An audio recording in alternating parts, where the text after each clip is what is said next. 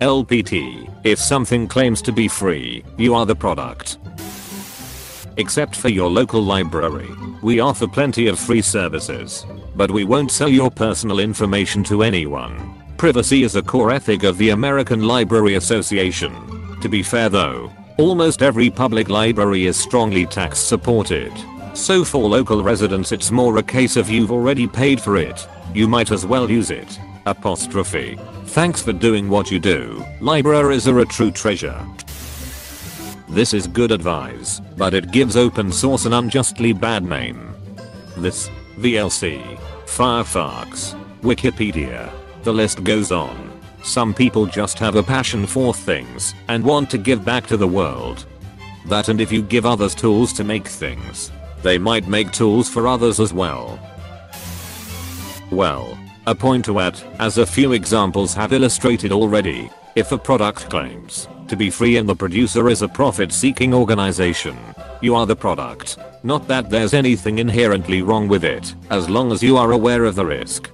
Not that there's anything inherently wrong with it. My big problem is when a company presents itself as a purveyor of benevolent free services when their intent is to use those services to monetize users' data without their knowledge or consent. It's a classic bait and switch painted over with fancy digital hues. Link. Wired.com/story/what happened to Facebook's grand plan to wire the world / well, technically, the users didn't read what they sign up for because they are too lazy. Most of the time at least. Yes, but it's this type of loophole logic which is allowing these companies to do things like this in the first place. But you always have the responsibility to understand everything you sign. If you think there's potential risk that results in you being taken advantage of, then you shouldn't sign whatever that is. Like, could Reddit fit this definition? Their servers are not running on faith and prayers. That's for sure. Except for Linux and other free software. Free as in freedom. The more I use Linux, the more I despise Facebook, Google and other spying corps. It is unfortunate that English doesn't make a good distinction between liber and gratis. Linux is liber, Google is gratis. Facebook/Twitter/Google/etc don't sell your data. They sell ads and then target those ads using the data. It's a subtle but important difference.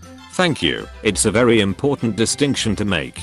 Companies that actually just sell your data to whoever is buying can only sell it a couple of times until it's basically worthless. There are very few companies that actually do this because it's ultimately pretty dumb. Companies that keep the data to themselves and use it to sell targeted advertising and other data-driven products can keep selling it over and over again.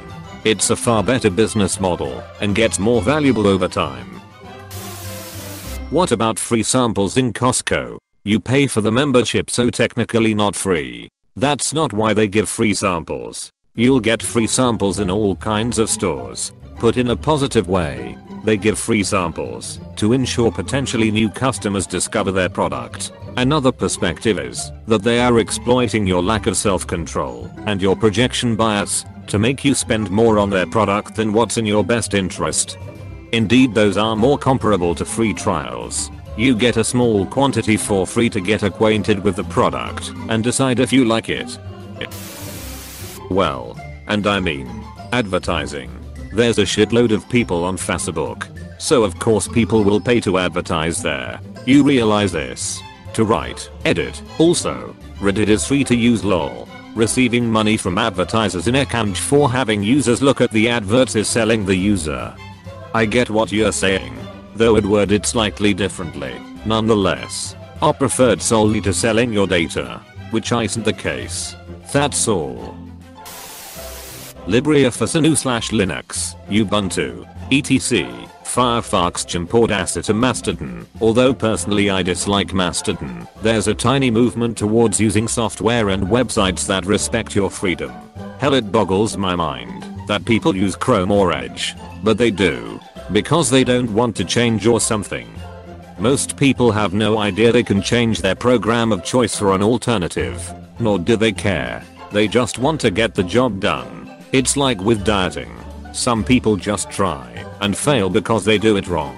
Many people just have no idea how to eat healthy and sustainable manner, as unbelievable as this sounds. And there is plenty of misinformation online. Once I started researching diets, you know what came up in my search results on top? His blogs. I don't think this include open source freeware. Question: if you're using something you do pay for, what's stopping them from doing the same thing? You paying them plus them selling you out equals 2x the profit. No, trust from their customers but nothing else really. Most companies will always use your data for their internal marketing and used for selling targeted ads. How about Linux? Wikipedia. Nope. Look up free and open source software. They'll all turn when they get popular enough.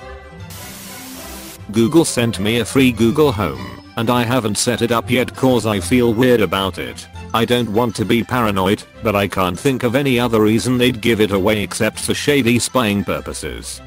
To me it seems most likely that this is because they want to hook you into the Google ecosystem. So you go buy more smart home devices made by Google. Probably something done by their marketing team, not their analytics team. Google Homes are dirt cheap for them with a huge profit margin. Yeah, the Home Mini is there to provide a surprisingly good experience for the low cost, making you want more Google in your life. Brand familiarity and comfort leads to more trust, and then you buy more Google products. The more data they collect from you, the better fit you become for specialized advertisements, leading to Google being able to demand more from advertisers for their services. Eventually Google will run into the problem of they have enough, they don't want to buy anymore, and then they will try to influence your desires and spending habits themselves. How does this apply to raising children? Children get all this free stuff from their parents. Well, hate to tell you, children are a product of the parents. You hope the children will give money to you when you retire, or can be also seen as a payment for free sex. But honestly, you are usually not getting sex for free initially. This is such a basic, entry-level conspiracy theorist way of thinking.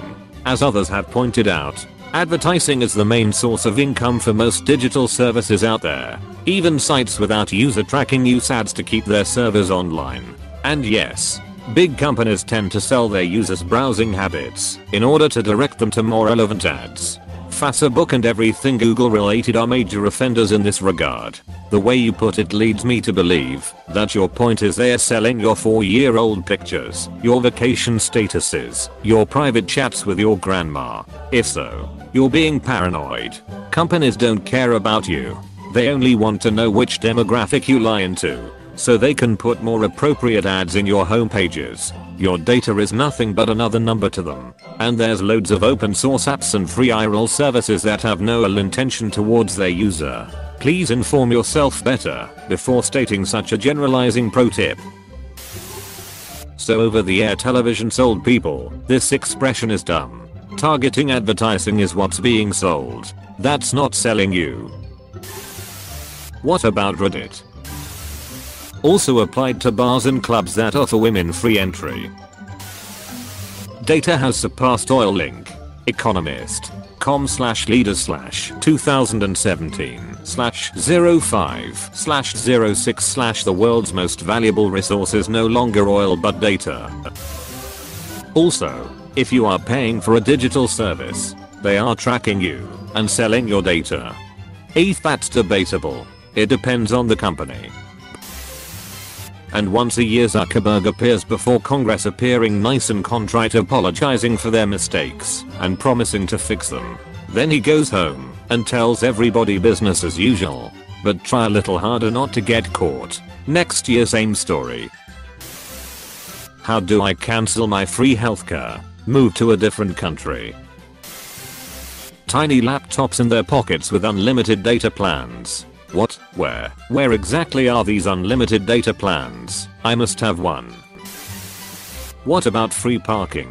They want you to shop, spend your money there, and you are more likely to do that if the parking is free. Is a piece of common knowledge considered a LPT now? You must be new here. Your data is only worth a small amount. It's when you have data for many people you can sell it.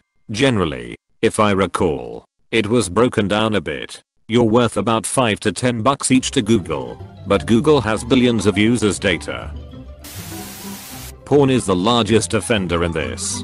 Think of the effects of its consumption on men. We are the product of docile and easy to manipulate population. Quit and boycott porn. I see that Reynolds Wrap won't be going out of business anytime soon. Hey, thanks for watching, and don't forget to subscribe.